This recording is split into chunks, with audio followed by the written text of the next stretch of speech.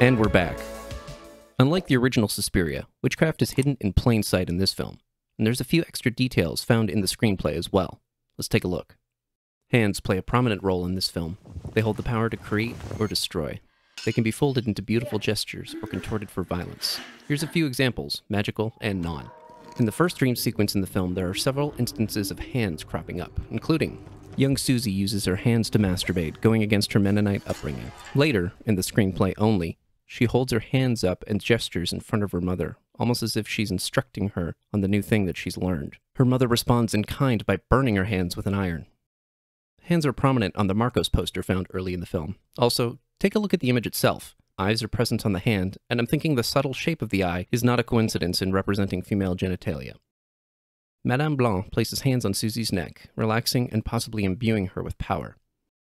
Madame Blanc's gestures while dancing move from graceful to violent, forceful stabs, much like the motions used by Susie in Olga's destruction.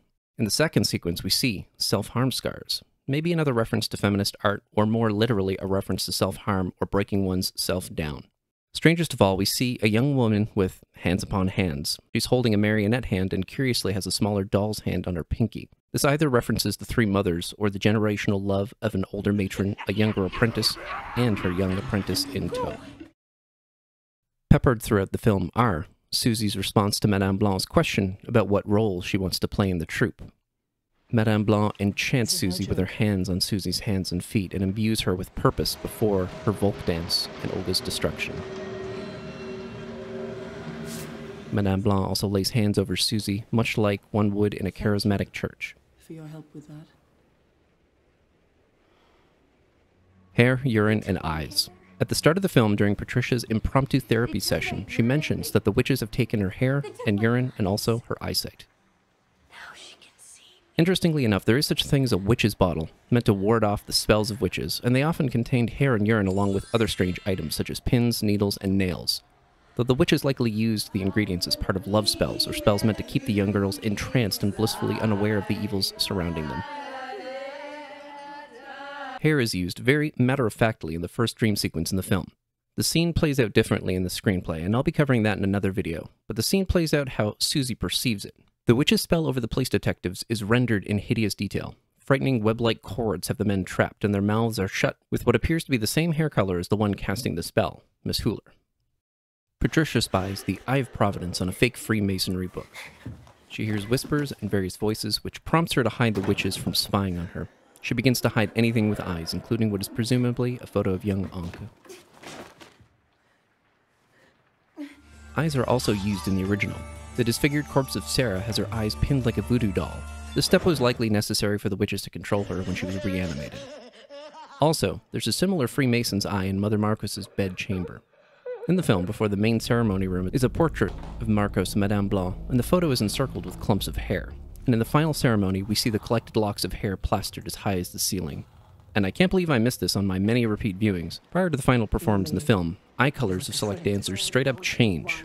I initially thought Sarah's change was due to, death, but I missed that Susie's eyes changed as well. Seems as though Madame Blanc has a perversion and prefers certain eye colors over others. Neat. Lastly, the girls learn the Volk dance blindfolded so that they aren't spooked by the chaos of the final ceremony. It appears that they are not blindfolded in the film, but only in the screenplay. The hook itself is likely not imbued with magic of any sort, but it's used to transport bodies and prepare them for ceremonies or Sabbaths in the film. It's possible that this is a reference to the three hooked sticks that were once considered a sorcerer's charm for black magic. In the film, they are clearly modeled after a human rib, a nod to God's creation of women as a helpmeet to Adam in the Bible. The language of dance is explained by Madame Blanc, words that form sentences like poems or prayers. It is revealed that she has no trouble reading Susie's executions, suggesting supernatural mastery.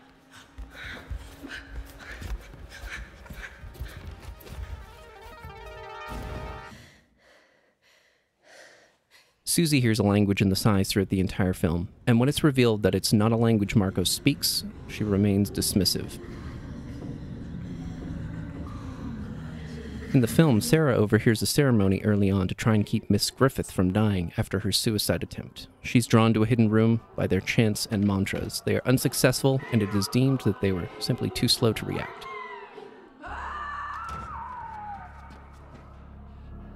Entrails and organs are used in divination, the interpreting of omens or other supernatural agency, usually within a religious context.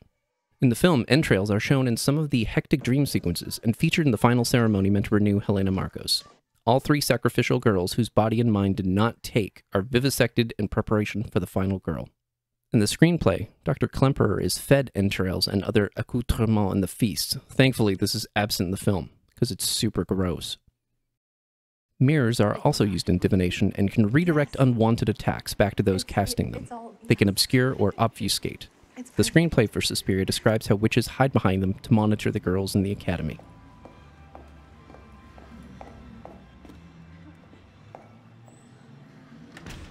Inward.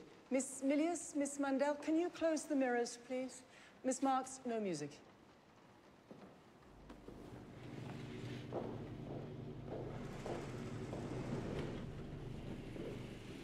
I want to start work on a new piece. A piece about rebirth. In ancient Egypt, the lotus represents birth, resurrection, or reincarnation because of the way its seeds can lie dormant for centuries and then grow into a plant in the right conditions. It is also the symbol of enlightenment and fertility. A white lotus can represent fertility, knowledge, and faith, while a red lotus can symbolize love, passion, and kindness. It's an odd detail that a presumably white lotus is painted red, almost as if they wish to graft the red qualities where they don't belong.